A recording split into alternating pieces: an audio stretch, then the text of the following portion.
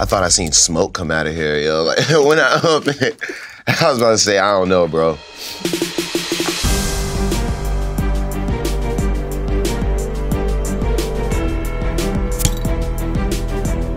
Hey, what's going on, everybody? For First We Feast, I'm Sean Evans, and you're watching Hot Ones. It's the show with hot questions and even hotter wings. And today I'm joined by Wiz Khalifa.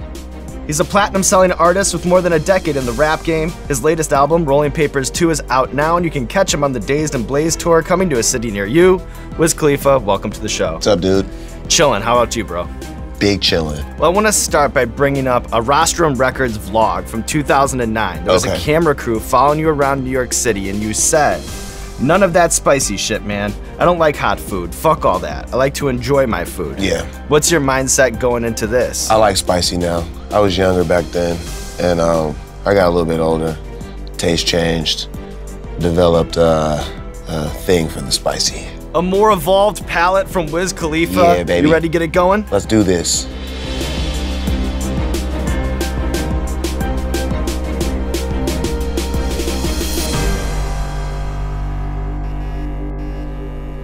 All right, so this first one is the Howler Monkey.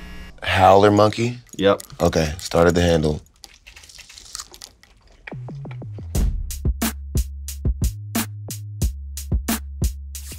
Not that bad. So lately you've been obsessed with working out, more specifically Muay Thai at that hyper-exclusive gym in West Hollywood, Unbreakable. That's such an interesting scene there because you could be working out alongside Usher one day and then Chris Pratt the next. When you think about all the larger-than-life people that you've shared a gym with, be it Sylvester Stallone or what have you, is there a story that stands out? I think they're all pretty unique, especially like sparring with some of the guys. Like I got to spar with Chuck Liddell, freaking Randy Couture, Tyron Woodley, who's the UFC champ now. So it's like there's no real filter in between. It's like you just right there with those people and you just get it on. So it's all pretty unique to me. And then Jay Glazer actually said that you're the only person to ever hurt him with a body shot. And he trains with the likes of Randy Couture and Chuck Liddell. What's the secret to throwing a really strong hook? For real, there's a lot of rotation, like just in the hips, and like you gotta throw somebody off. So it's like with Jay, I just caught him. We were like up close with each other, and I faked him high, and he went high, and then I seen that open, and I just snuck one in real quick. Have you ever put in a position where you had to defend yourself? What would be your go-to combination? My go-to combination, if I had to defend myself, I'd probably just do a nice little teep, just kick somebody in the face, like from real far away. Heartbeat sauce. All right. That tastes good. It's kind of sweet.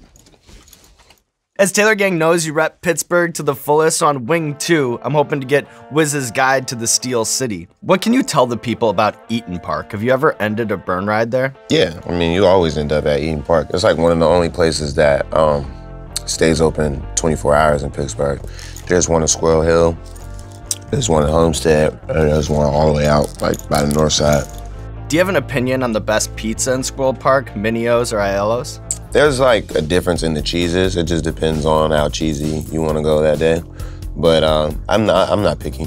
And then there's a lot of crazy shit in Pittsburgh, be it the Mattress Factory or the Cathedral of Education. Can you recommend a go-to tourist attraction for when you're under the influence? Under the influence, go to the Science Center. The Carnegies. Yeah. You have fun there.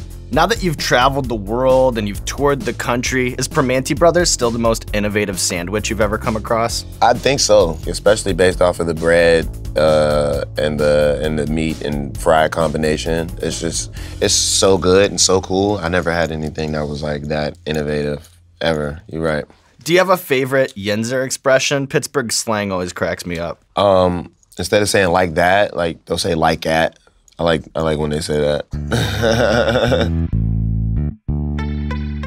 Pirate's Lantern. I gotta carefully eat this. I'm not diving in like you. You're a wild boy.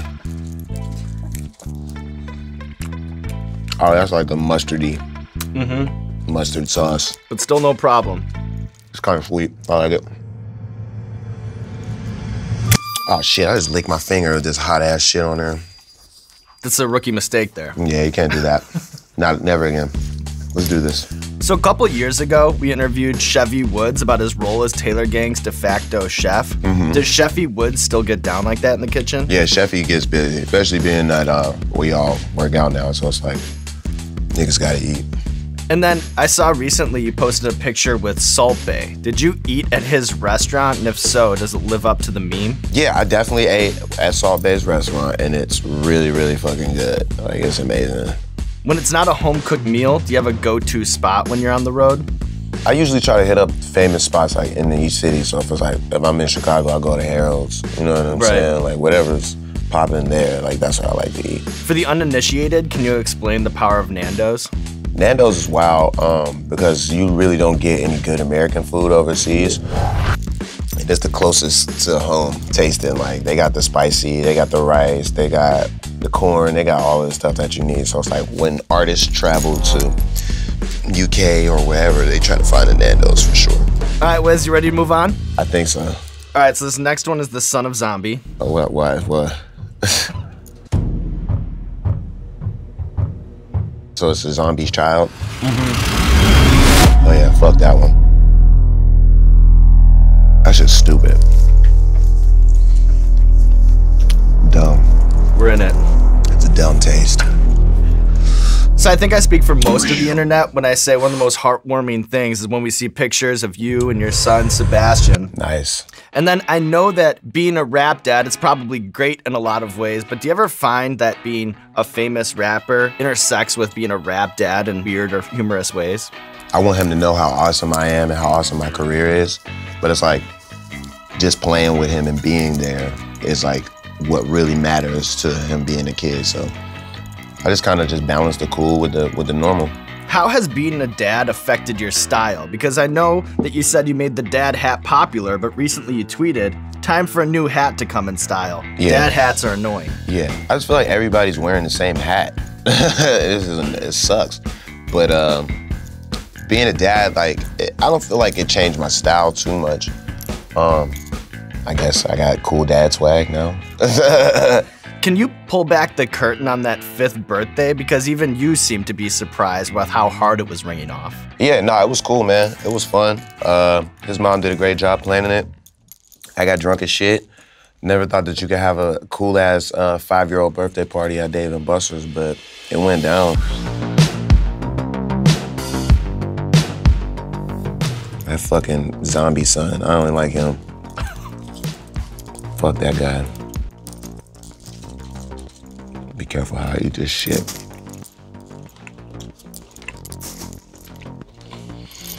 I think I'm still numb from the last one. All right, Wiz, well, we have a recurring segment on our show called Explain That Gram, where we do a deep dive on our guest's Instagram, pull interesting pictures that need more context. Okay. So I'll bust out the laptop, I'll show you the picture, then you just tell me the bigger story. Does that sound good? Sweet. All right, laptop, please.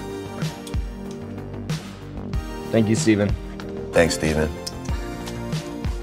You probably got a lot of sauce on those keys. Yo, I have put this through a lot. Saucy ass, hot wing laptop. All right, so first things first. Here you are bowling. It's important to point out, I think, that you're wearing those Supreme Slayer sweatpants. Yeah. Is this just everyday bowling attire? Yeah, but I was in my room in Vegas. They have a room where you could bowl in the room. Nice suite. The lanes fucking sucked. Oh, really? Oh, it was terrible. It was horrible. I was so frustrated. Because I know besides Muay Thai and pool, bowling, that's a big hobby for you, right? Yeah, I love to bowl. Have you ever bowled a perfect game? Not yet. What's your high score? 267. So you're close. Close, almost there. I'm gonna get it. And lastly, what do you remember about this night? Is that Jay-Z? That's Jay-Z and Kevin Hart. A very powerful VIP section. Yeah, I remember we were at Greystone, I think back then. That's when Greystone was still popping. And I was talking to Kev and he was like, Wiz, how do you do that? And I was like, what? I thought he was talking about like smoking weed and drinking at the same time. He's like, how do you do that, man? I was like, what you mean? He was like, how'd you reach down there and touch that nigga's hand from all the way up here? He was like, I'm short as fuck, I can't do that shit. And I started crying. I was like, yo, this nigga is seriously funny as hell. And I tried to get Jay-Z to smoke weed, but he didn't. He on a dope hat though. Smoke some dope. This next one is the Bravado Carolina Reaper sauce. Oh, You know about Carolina Reapers? I seen you eat that. Oh, shit. Yeah, yep. It was with Chili Klaus. Yeah, with Chili. He was fucking hiccuping and shit. Shit was hilarious. Snap him? Yeah, he's like... Yeah, he loved it. I think it's a little bit more hot than my Scandinavian cousins. This is gonna make me hiccup. And snap. That's good, but I know about the fucking Reaper. So this ain't shit compared to just popping a pod straight up. I bet. Oh, that's good. Oh my God. That's good. It's hot. Woo! It creeps a little bit.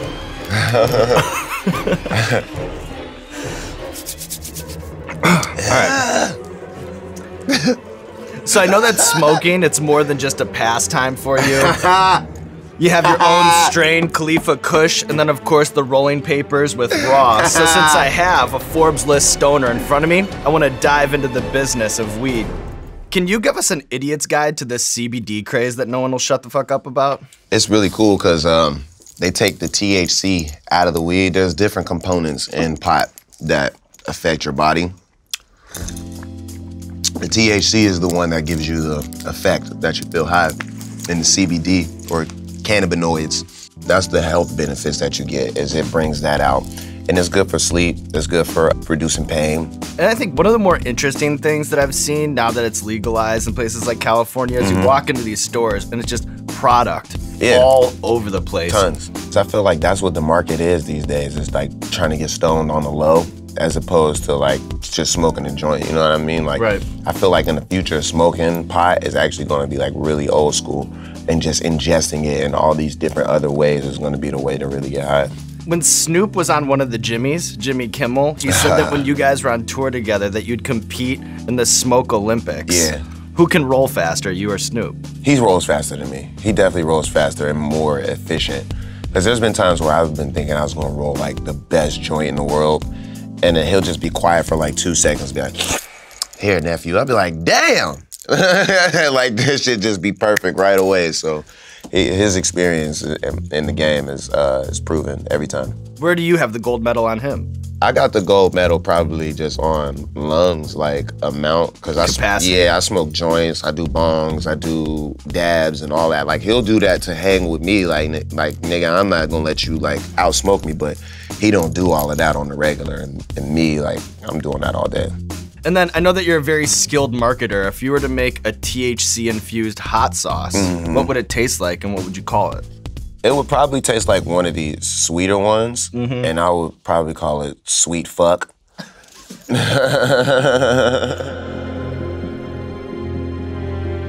Next one is the Bunsters out of Australia. Okay. Oh yeah, they got some hot shit down there. 16, 10 heat, what's that mean? It means it's off the charts, I think. Oh, it's 16 out of 10. That shit hot though. Whoa! I don't like it.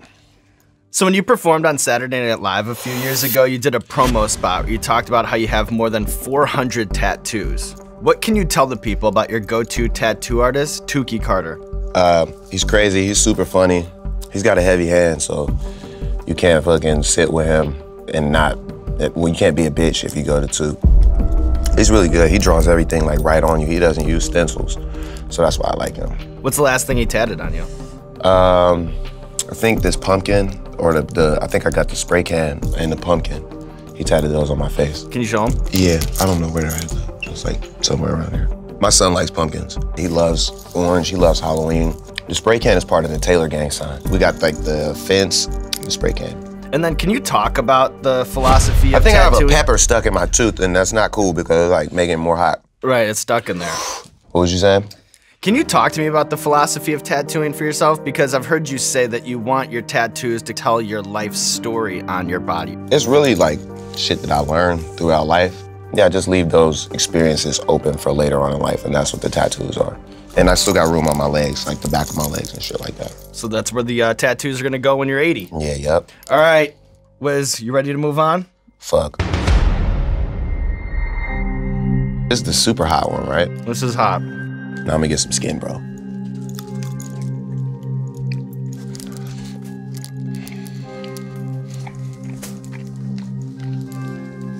I gotta stop like swishing it around in my mouth. Right. It's a not tough smart. game to learn as you go. It's not smart though, because it's like swishing it is just like, dude. This one actually isn't as bad as that one. Really? That Black Label, that fucking Bunsters was, I ain't like that. Beyond insanity. That shit hot, bro. You're telling me. I feel like I'm red like you, dog. This shit is crazy. All right, come on, what's up? So growing up, I know you dreamed of being in a rap crew, and you'd oftentimes defend the Diplomats to your friends in Oklahoma who just wanted to listen to chopped and screwed music. So with that in mind, I want to show you some of the great rap... I'm trying to dig my eyes out, bro. I hate this. I want to show you some of the great rap crews of all time, and you give me your take, to what extent, if at all, they influenced you. Does that sound good? Yeah. All right, laptop, please. Oh my God, my tongue hurts. This is probably like what a cat's tongue feels like all the time. They think it's a game. They think it's a game. Oh man, it's not good, bro. Does milk really help? So, dude, I asked you a question. Here's yes the thing. or no? But there's nuance to it. You know, here's the thing. Tell me, does the milk work? The milk helps. Okay. Is it gonna cure you? No. No, of course. Okay. Not, but it helps. Little splash. Okay. A little bit better, right? Yeah. So just go ahead, hit that milk. First things first. All right. Thank you for that real answer, bro. I'm here for you, bro. I appreciate it. All right, first things first. Bone Thugs and Harmony. Love them. Like my first experiences with rap music was listening to Bone. Got a tattoo of him on my leg. Yeah. Love Bone. 3-6 Mafia? Yeah. Love 3-6 Mafia. Them was my guys. Heavily influenced by them. Probably started getting high like on the regular because of them and their music. So shout out to 3-6. All right, one more for you. Dipset. Love Dipset. Got into arguments over Dipset. My real name is Cam. So it's like, you know, Killer Cam was my walkout music at prom. Like, yeah. I'm Dipset for life. What kind of arguments would you get into, right? Because you were living in Oklahoma people would say that Cameron Cameron couldn't rap, you know? Like when he was on like the Tutti Fruity Louie wave. But nah, you couldn't tell me that. Yeah. All right. We got more? Are you still in the game, Wiz? Yeah, my mustache is hot.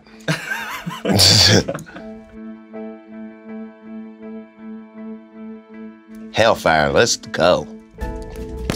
Ah! Okay. I thought I seen smoke come out of here, yo. Like when I opened it, I was about to say, I don't know, bro.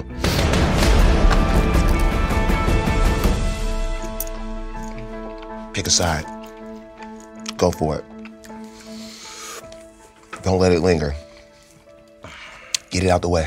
I feel like I'm in the gym with you. Oh, okay, yeah. Now my whole throat just got hot from that one. Mm-hmm. That wasn't just the lips. Yeah. Oh, shit. Welcome to the Terror Dome. Oh, shit. That's what you give somebody when you want them to snitch. So you're often cited as one of the first rappers to leverage the power of the internet. Do you think that that's an accurate assessment? No. I could say I'm one of them, but I would say Soulja Boy is like the first. If you were stuck on a desert island with a lifetime supply of Khalifa Kush, what would be one show, one movie, and one website you'd need to hold you over? One show, Power, because I love Power. It's Power, but we say Power in Pittsburgh. That's how we say it, Power. One movie, Enter the Dragon. And you said one website? Twitter. There it is, Wiz Khalifa. Yeah, baby.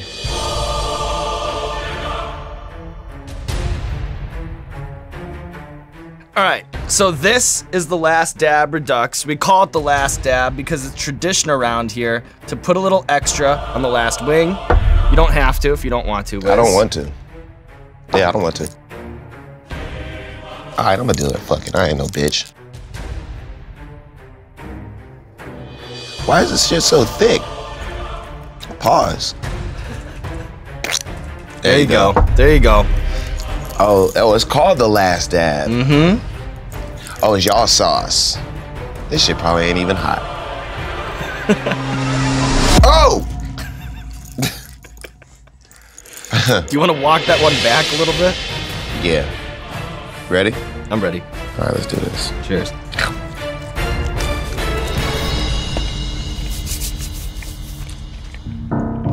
Oh, fuck. I switched sides. Oh, that's so hot.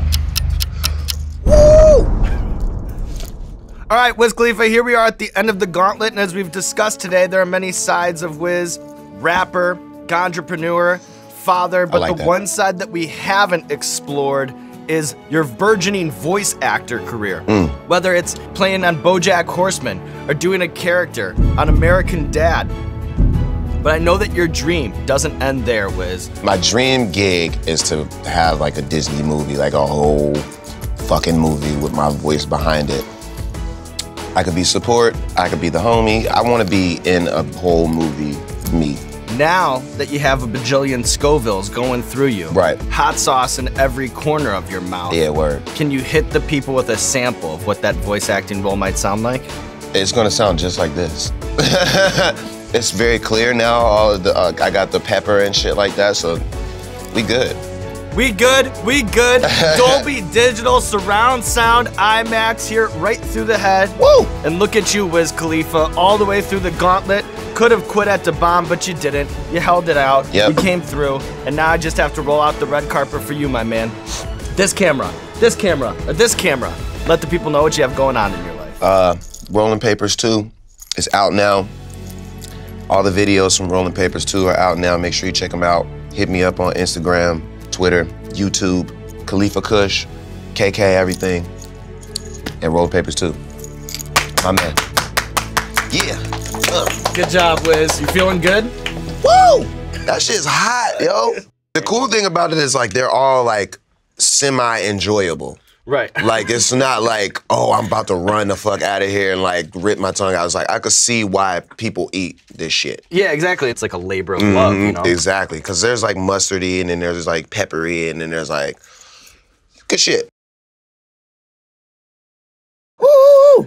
Aloha, Spice Lords. If you're wondering why I'm sitting on this beautiful beach, it's because I'm celebrating Los Calientes, the sauce of summer and the newest addition to the Hot Ones hot sauce family.